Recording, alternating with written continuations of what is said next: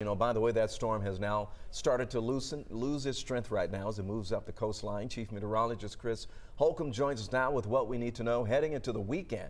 Yeah, the center of the storm is now inland again, and it is quickly losing some strength. In fact, the latest that we got in at 5 o'clock from the hurricane centers, it's now classified as post-tropical, no longer a hurricane, but still max winds are around 70 miles an hour, just below hurricane strength. There's the center of the storm as it moved inland earlier, now pushing up through South Carolina and into North Carolina. And again, we always tell you, don't focus just on that center of the storm because it really impacts a lot of people. You can see all this rain covering up South Carolina, North Carolina. We even have here, as the center moves up toward the north, the right-hand side of that, a tornado watch in effect with some of these bands coming in. We can see some rotation with that. For us here in Georgia, the back edge of that rain shield is in South Carolina, but every once in a while we get a little bit coming in through parts of East Georgia with a few of those clouds around. Our rain chance today really low. We had a couple of showers just a little bit earlier, and that was just a few raindrops here in the metro area. Stay with us. We're still dealing with that wind, with the wind advisory that's in effect. As the system moves up toward the north,